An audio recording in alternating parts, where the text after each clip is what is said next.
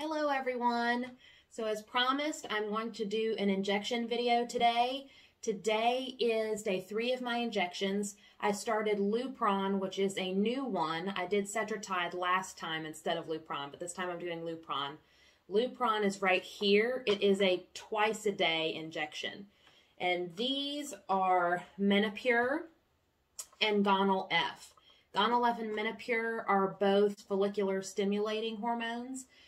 So you can go back and look at my hormone video if you'd like, where I thoroughly explain what those hormones do. And Lupron is a gonadotropin releasing hormone agonist, meaning it will allow the eggs to develop as much as they can and prevent ovulation. So all of these hormones are halting your body's normal cycle and your body's normal hormone releases, and they are replacing it with these, and these are amplified, and these are going to make those eggs get really nice and big. I'll go ahead and do Gonal-F first because that's the easiest one. So this is what it looks like inside. You'll get your own little needles in each pack, and then here is the pin.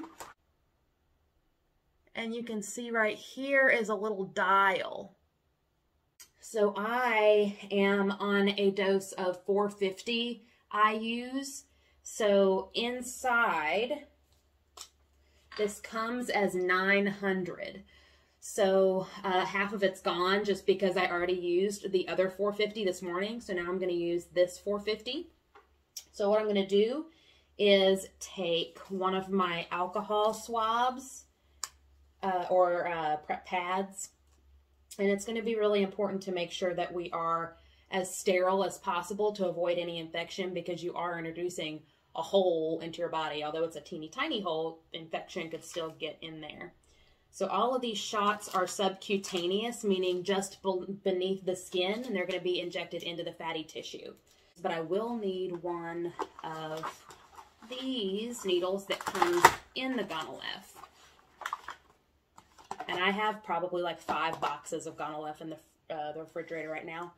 But all of these medicines have to be taken out of the refrigerator 30 minutes prior to use. I believe Menopur does not have to be refrigerated, but they just said, my doctor just said, to make everything easy, it's okay if you just refrigerate everything to make sure that what does have to be refrigerated is refrigerated. So back to this, I'm going to take this cap off. And there's a little rubber stopper at the tip of this, and you can see the needle is right there. So what I'm going to do is just connect it right here and screw it on until it stops. It stops. I'm going to pull it off, and this little green cap is capping the needle. So now you get to see my bloated tummy. We're bloated from the injections and my Halloween pants. So what we're going to do now is wipe off the area that I'm going to inject and do the first injection. Let's do right here.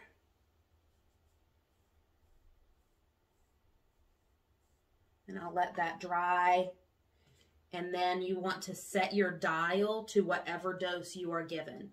I'm 450, so I'm going to twist it all the way until it says 450. I'm going to take this off.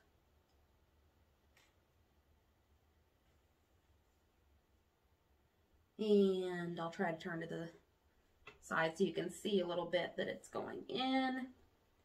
1, 2, 3. Okay, the needle is in, and I'm going to push slowly. And you will notice that some of these medications sting a bit.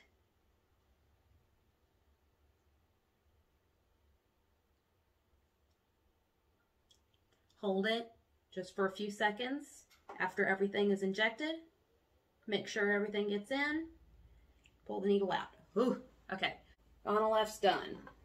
Next, let's do Lupron. This is Lupron.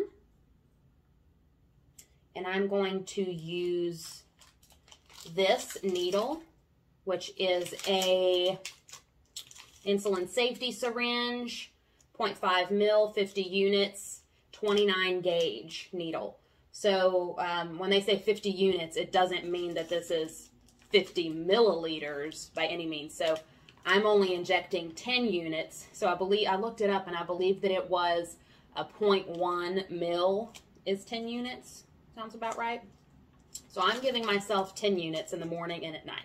These are the nighttime injections. So let me go ahead, and it's always important to sterilize the top of the container just in case anything has gotten on it.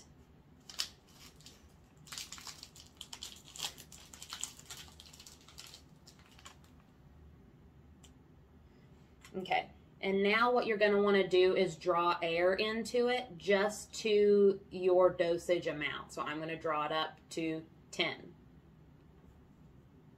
And now I'm going to stick it in the top, in the center where there's a rubber portion. Stick it in, inject the air, and then flip it upside down and pull it up to 10 units or whatever your dosage is.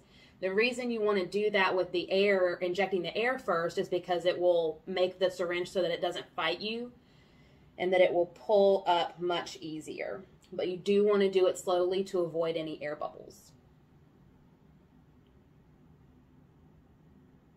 So I've got 10. I'm going to flip it. I am now sitting on the table so that I can show you closer what an injection looks like. So I'm going to wipe it off the area that I'm going to inject in.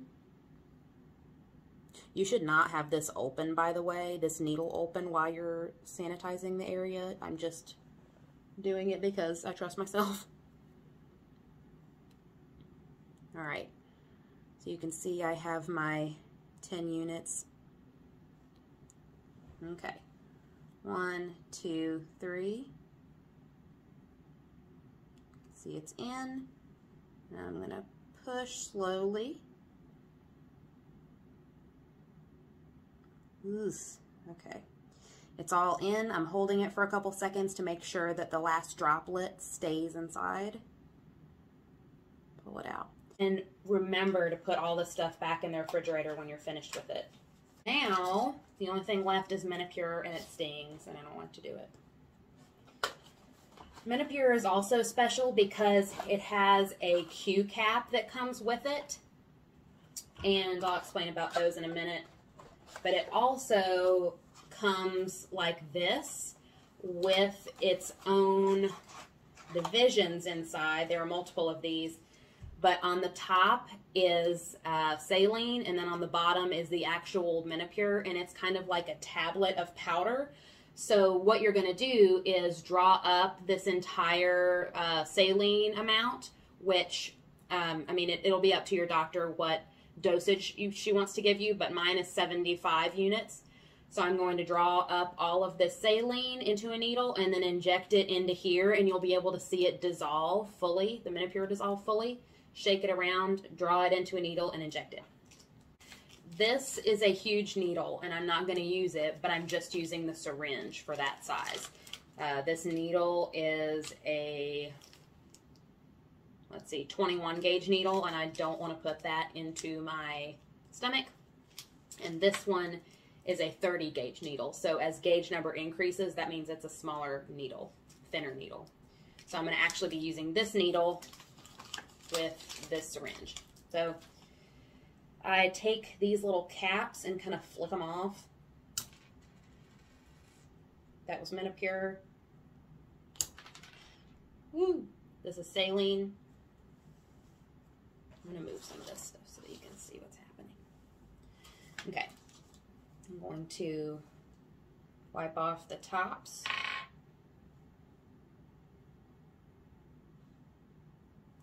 By the way, all of this medication is incredibly expensive.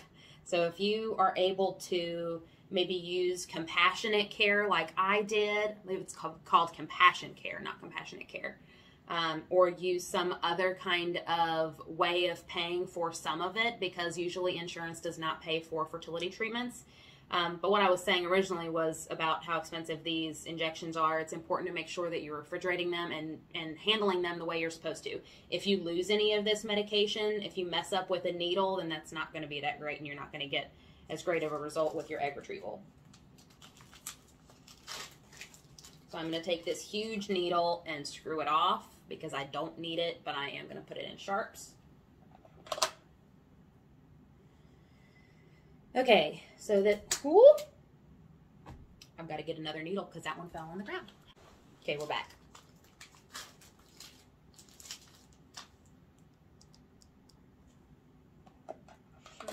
Okay, now is the Q cap. This is going to go on top of the saline. You push it on. It clicks. Here we go. Screw it on the Q cap. Inject the air. Flip the saline upside down. And you'll feel the syringe start to want to come back on its own just because of the way that pressure's working and there's a vacuum created. You will see some air at the top of the syringe. That's okay. Okay, all the saline is out. I'm going to keep the Q cap on the syringe. But this is the empty saline. I'm going to set that aside. And now I'm going to take the actual Menopur and attach it right here. And then let me show you because you can see it dissolve and it's really cool.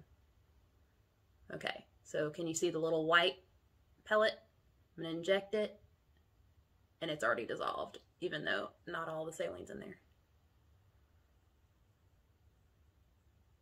I'm going to flip this upside down again, draw everything back up.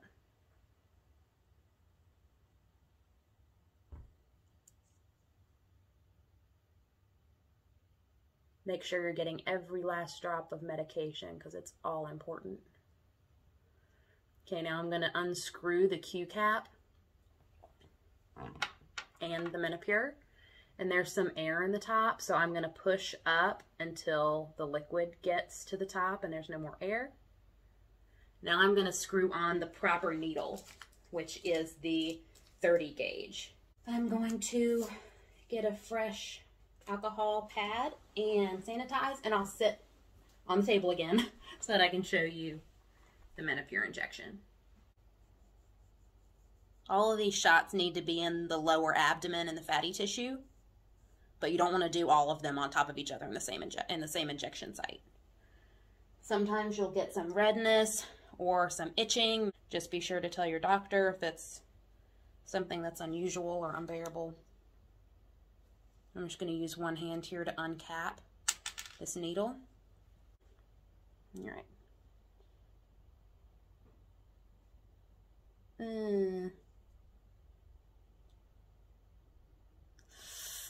Okay. Oh, Lord.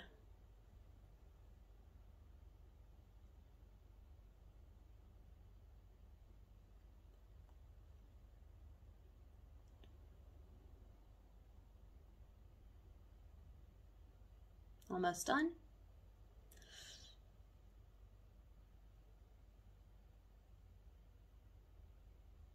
I'm gonna hold it and pull it out. Ooh, owie.